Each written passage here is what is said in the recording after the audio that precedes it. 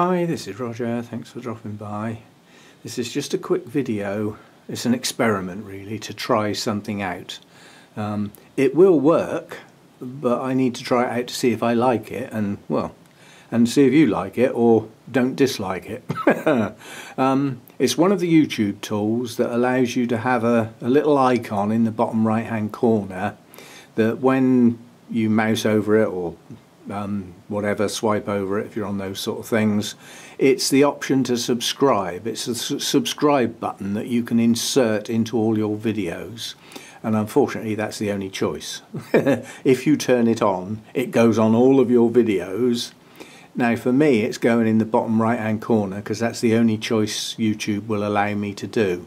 Also, it doesn't allow me to choose the size. So it's got to be something conspicuous. So I've just chosen the standard YouTube icon, you know, which is just the red square with the arrow in it, because it shows up.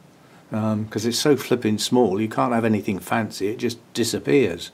So that's what I've chosen. Unfortunately, that's where my logo is.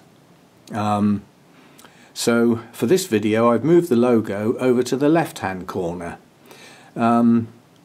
I've already moved my plant titles to the top left hand corner because of those banner adverts that YouTube puts in that I can't stop, and they go over the top of my writing. So I've moved my writing up to the top left hand corner. My pop-up pictures of blooms tend to go on the right hand corner, top right hand corner.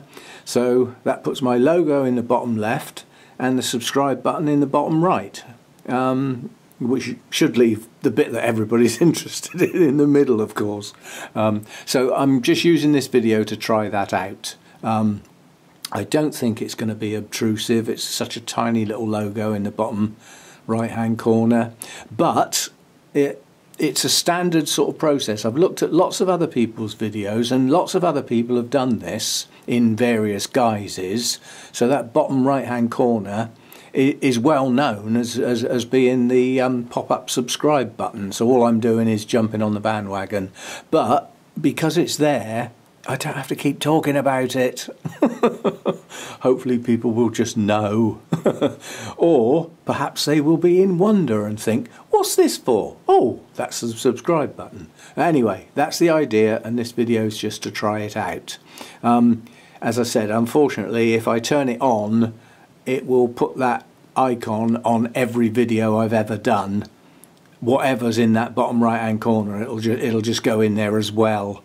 So it'll be a bit of a nuisance on the older videos, but they get watched less and less as time goes on, to the point where they hardly ever get watched at all. So it's not too much of a big deal. I'm more interested in the newer ones and the ones still to be created. You know, the ones still to be, where everything will be organised and in a suitable place, hopefully. So anyway, see what you think, and if you haven't subscribed, you can try out my new button. I think it works like a toggle, so go careful what you do, because if you're already subscribed and you click on it, I think it unsubscribes you. So take care, if you are already subscribed, thanks for that. And if you're not, you could try out my new button and see if it works for me. Cheers.